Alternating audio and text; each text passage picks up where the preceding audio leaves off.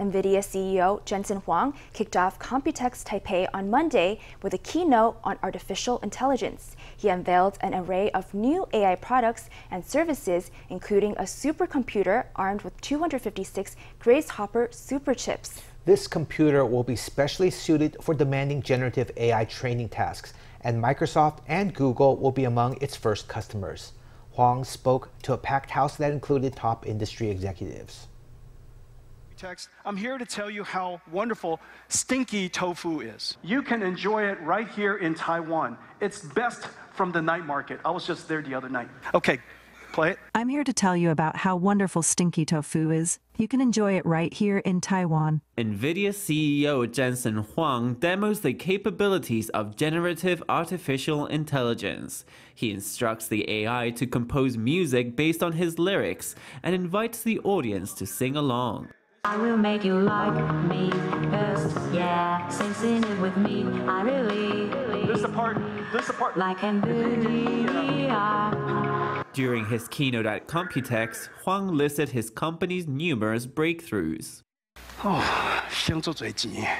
Huang also unveiled Nvidia's newest AI supercomputer.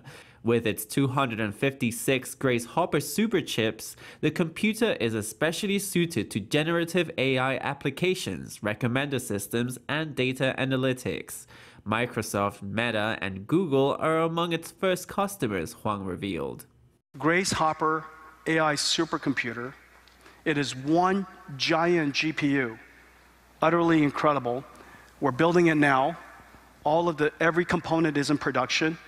And we're so excited that Google Cloud, Meta, and Microsoft will be the first companies in the world to have access. After his talk, fans flocked to Huang to snap a selfie with him. He waved to our camera to acknowledge the people of Taiwan. Everybody, nice to see you. This is a nice jacket, right? As he chatted about his fashion choices, Huang's humor and charisma were on full display. When a fan brought a graphics card for an autograph, he was more than obliging. You will never be able to wear this again. The event was a veritable who's who of the tech industry. In the audience were PSMC chairman Frank Huang and Formosa Plastics Group president William Wong, leading a delegation of other group executives. The allure of Nvidia's founder, known as the godfather of AI, proved too much to resist.